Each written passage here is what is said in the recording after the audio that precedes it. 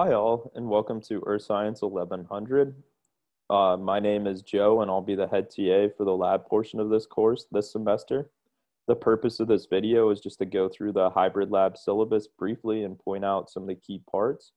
If you are in the 100% virtual option of this course, please refer to the virtual syllabus and the corresponding video. You do not need to watch this one.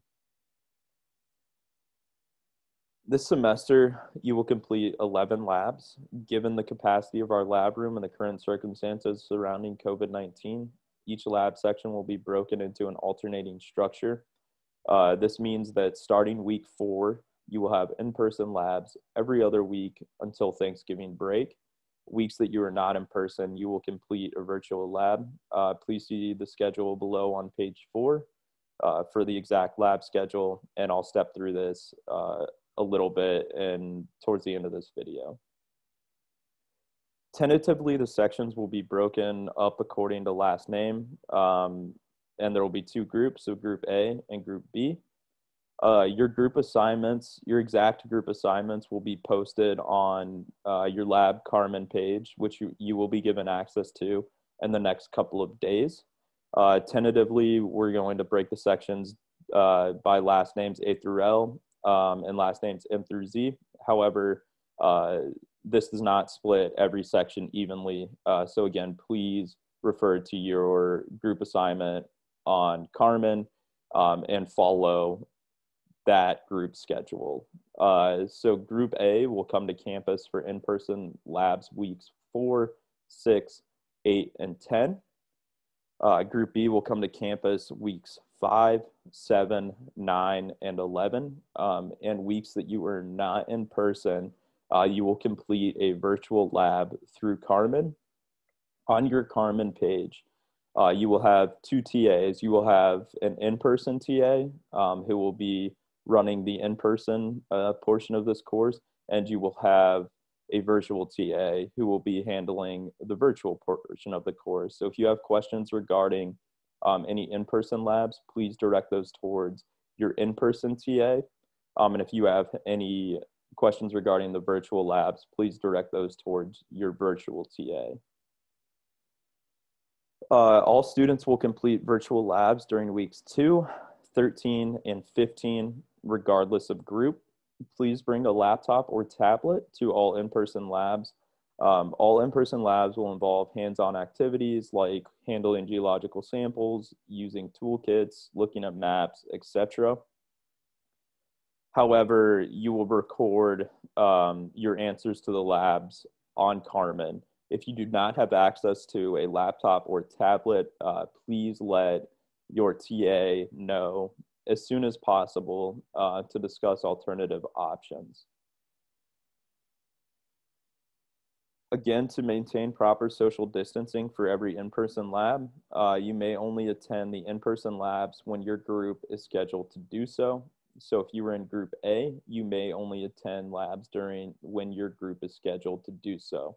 So please, if you're in Group A, do not show up to labs when Group B is scheduled to be there, and vice versa. Most of our sections are close to full capacity. So if you are assigned to Group A and you show up to Group B's lab, you will not be allowed entrance because even the addition of one person will make social distancing not feasible. Okay, so obviously the COVID-19 safety protocols are extremely important for this semester, for your safety, for the TA's safety, and for your fellow students' safety. So you will be required to follow all safety guidelines listed on this syllabus. These are outlined on page 5, and you will also be expected to follow any additional guidelines communicated to you by your TA and or myself. If you refuse to comply with any of the safety guidelines mentioned here or by your TA, your grade will suffer and you will be reported. Failure to follow safety guidelines, like if you show up to lab without a mask, will result in your removal. Well, if you show up to lab without a mask and refuse to wear a mask, you will be removed from the lab and you will receive a 0 for this lab. This 0 will not be dropped from your final grade. I'll get to the grading in a minute, but you have 2 dropped labs. So your lowest lab grades will be dropped. However, this 0, a 0 for not following safety procedures, will not be one of those drops. It will be factored into your final grade. If you fail to adhere to any of the safety guidelines a second time, you will again be removed from the lab. Only this time you will automatically receive a failing grade for the course. So please do not do this. Again, these safety protocols are for your safety, for your fellow students' safety, and for the TA's safety. If you are sick, do not come to lab, period. We are not grading for attendance this semester, so there is no excuse for coming to lab if you were sick or do not receive clearance for compass.osu.edu. If you wake up in the morning with a fever or you don't receive clearance to come to campus, please contact one of the TAs listed on your Carmen page as soon as possible, and they will be able to give you access to a virtual version of the appropriate lab. You will have 24 hours from the start of your in-person lab time to complete the virtual lab with no penalty. However, I understand that there may be extenuating circumstances this semester.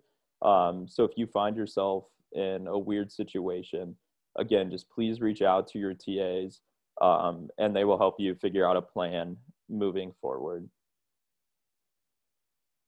If you're unsure whether or not you should come to lab on a given week or in a given situation, please refer to the syllabus or refer to the flowchart on page 6.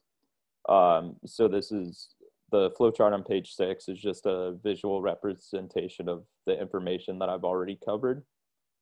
We are offering a 100% virtual option for labs. If you are currently enrolled in the hybrid option, but you have a good reason for wanting to enroll in the 100% virtual option, we ask that you request this by no later than this coming Sunday, August 30th. So this pertains to students who fall in the high-risk category per the CDC, or if you are unable to return to campus for any other reason like a travel restriction. So if you would like to request this option, please send an email to myself and your professor on the same email. And your request, please provide your reason for requesting the 100% virtual option and include your full name, your current lab date and time, and your lab section number. This will just help us be able to identify you more quickly and make this transition as smooth as possible. So if you are in the hybrid course throughout the semester, but halfway through the semester you find that you're no longer able to attend the in-person labs, say you have to return home and you can't return to campus, that's okay.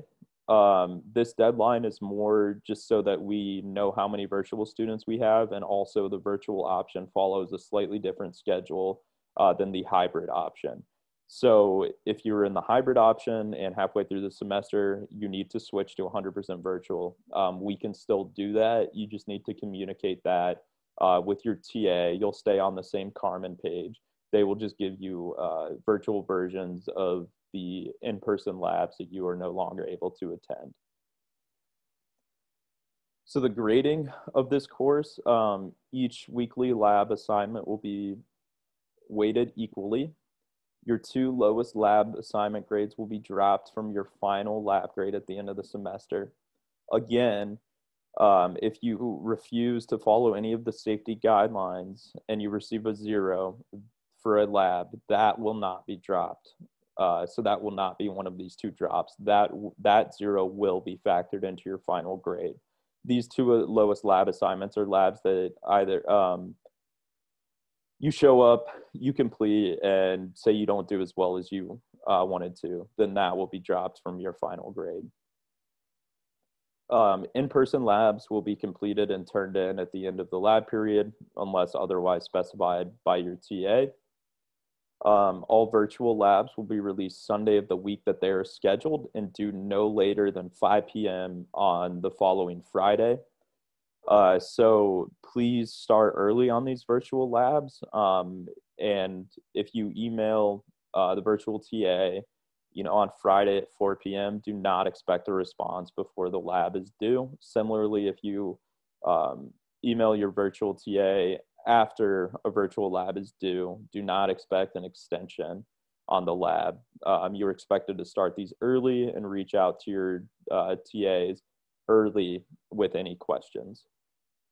In general, no makeup labs will be scheduled and no extensions will be given for virtual labs. So late virtual assignments will not be accepted. So again, if you are running into any issues, please reach out to your TAs ASAP.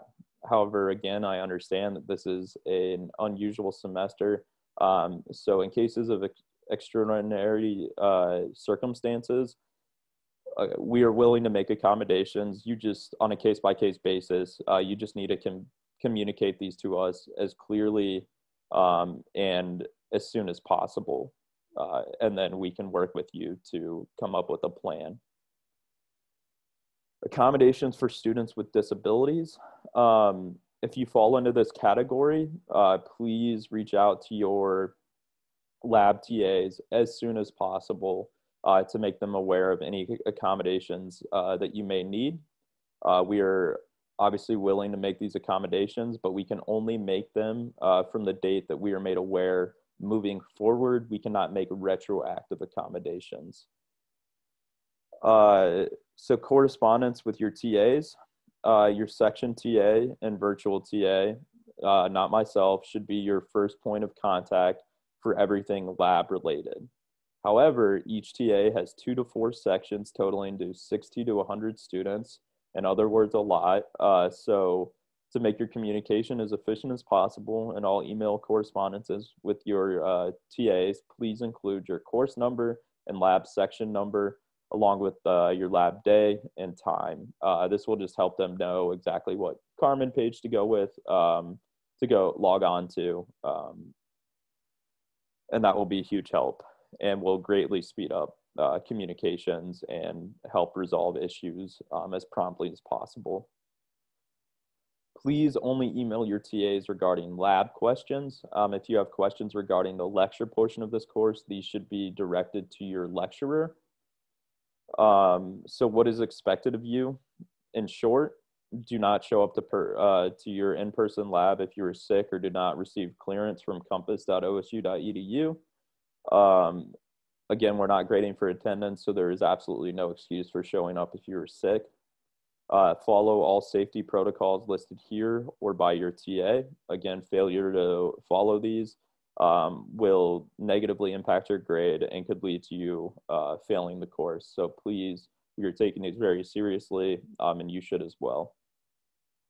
Clear and timely communication. These are trying times, and we can make reasonable accommodations on a case-by-case basis. However, we need you to communicate any issues or unusual circumstances as clearly as possible and as soon as possible, because again, we can't make retroactive accommodations. Basically, in short, follow all safety measures and communicate any issues in a timely manner, not after the fact. If you have questions regarding a lab, please attend the appropriate TA's office hours. Start the labs early. If you wait until the last minute to bring up an issue to a TA, do not expect a response before the lab is due. Similarly, if you email a TA after a lab is due, do not expect an extension. The content in the syllabus is now your responsibility. You will be held accountable for all the material in this document. You will have a syllabus quiz, and you'll be quizzed on the safety guidelines outlined here during the first lab next week. So just to touch on the lab syllabus a little bit, the lab schedule a little bit more. As you already know, there are no labs this week. Next week will be a virtual scientific method and also a syllabus quiz and safety quiz.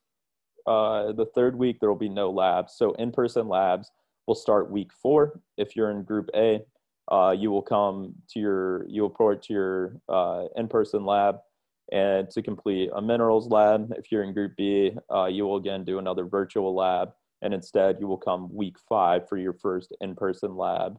And then on page 5, we have the lab safety protocols. Please take some time to familiarize yourself with these. You'll expected to adhere to all of these and any additional guidelines set forward by your in-person TA. And with that, thank you for listening. I look forward to working with all of you this semester.